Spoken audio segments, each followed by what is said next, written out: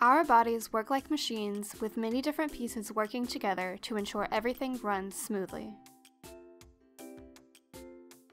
Insulin and glucagon are two of these pieces. These hormones help balance glucose or blood sugar in our bodies. Glucose gives us energy and comes from the food we eat. When we consume food, our bodies break down the food into many parts, including glucose.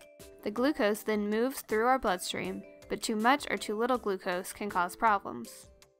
Insulin and glucagon are the two hormones that work to keep our blood sugar levels balanced and healthy. But how does it work? Remember what happens when we eat? Food is broken down into glucose. This triggers the pancreas to release the hormone insulin. Insulin helps move the sugar from the blood into the cells that need them, like muscle and brain cells. Over time, this action will help to decrease our blood sugar to a healthy level.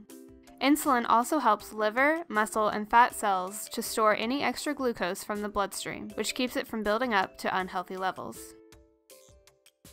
Great! The system even works if your blood sugar levels start to decrease for some reason. If this happens, the pancreas releases glucagon, which comes to the rescue. Glucagon tells the liver to release the glucose it has stored and to make new glucose to be released back into the bloodstream. Ta-da! The glucose is released into our bloodstream and we use it for energy. After that, the cycle starts over again, with insulin helping our cells to use glucose and to store any excess. This perfect harmony between insulin and glucagon keeps our bodies happy and healthy. However, sometimes this harmony is disrupted by a disease known as diabetes. There are different kinds of diabetes. Type 1 diabetes occurs when a body's immune system, for some unknown reason, destroys the insulin-producing cells in the pancreas. Without any cells to produce insulin, our blood sugar levels increase into a dangerous range. This can be very harmful in the short term and long term. That's why people with type 1 diabetes have to take multiple insulin shots every day to lower the glucose or blood sugar in their bloodstream.